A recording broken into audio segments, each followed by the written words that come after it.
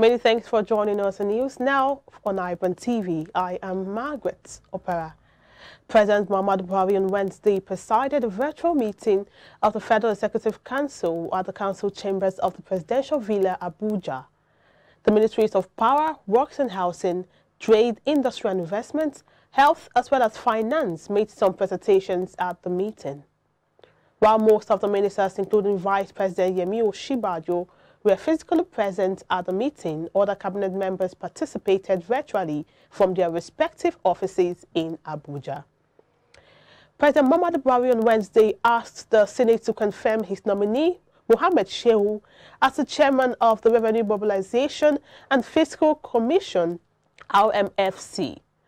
Buhari's request was contained in a letter from Buhari, which was read at the plenary by the Senate President Ahmad Lawan. Also on the floor of the Senate, Senators Francis Ezenwa Onyewuchi, Imo East, and Haliru Dauda Jika, Bauchi Central, defected from their political parties.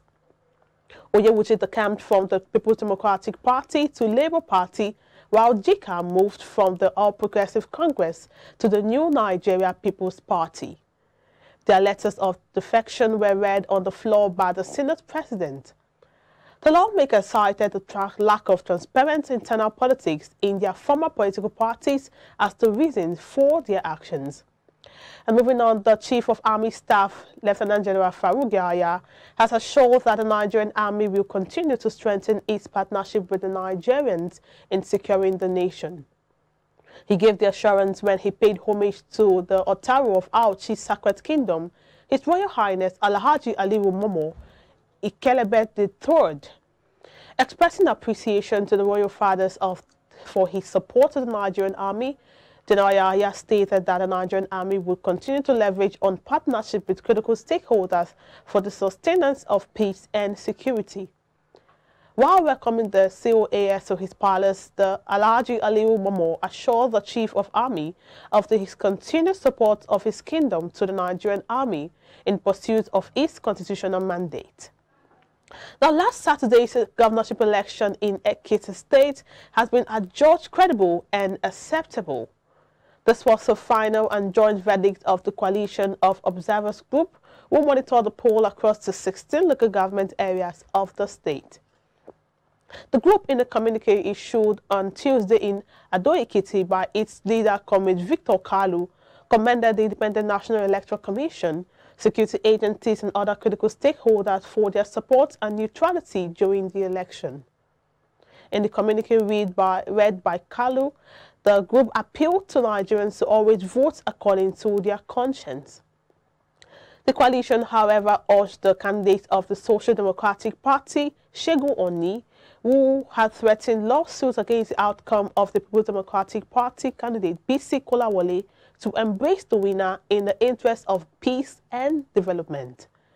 Meanwhile, more reactions have continued to trail the just concluded Ekiti Governorship election as the SDP candidate and former governor of the state, Chief SHEHU, trade words over vote buying in the exercise.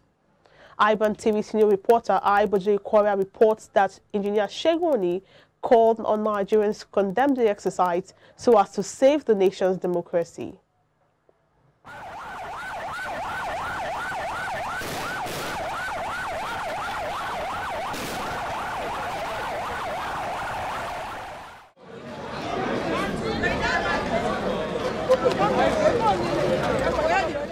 Chief SHEHU, while condemning the alleged incidents of vote buying in the election, said those who the process may have favored will see nothing wrong with it, even when it is dangerous to the nation's democracy. He called on President Muhammad Buhari to urgently condemn the exercise and ensure that it does not repeat itself in the forthcoming Osun State Governorship election.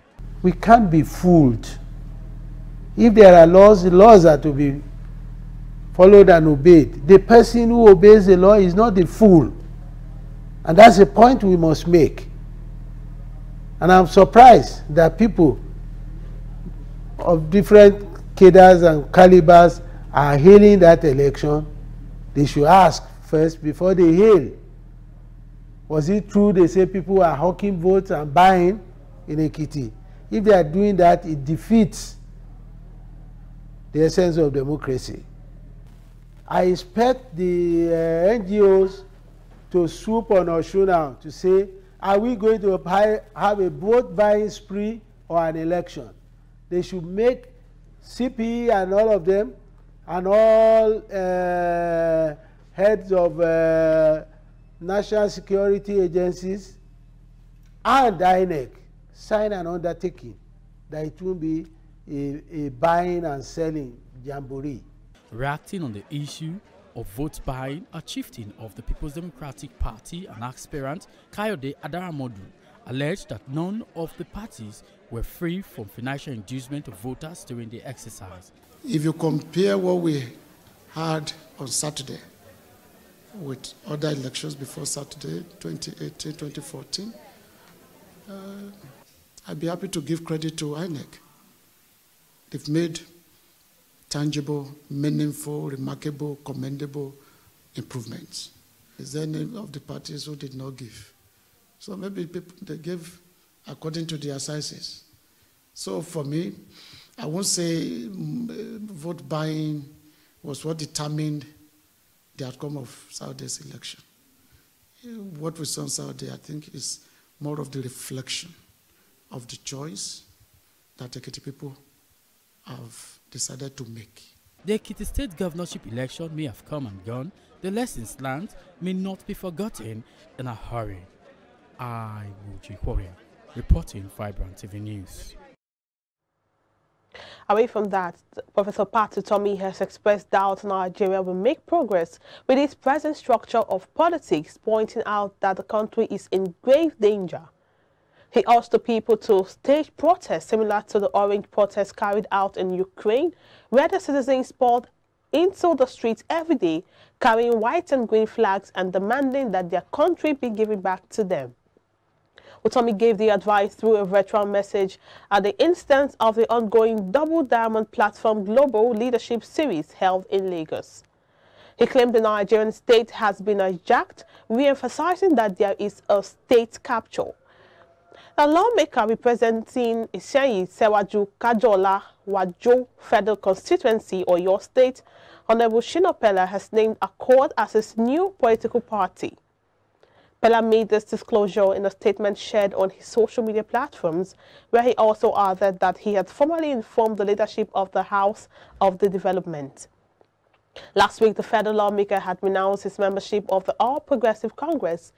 He explained that his decision was due to the undemocratic actions of some gladiators within Oyo State APC who are determined to take the youth majorly for granted. And more stories, 2 bank workers have been arrested by the Oyo State Police Command alongside 4 others over plans of robbing a new generation bank in IBADAN, the Oyo State capital.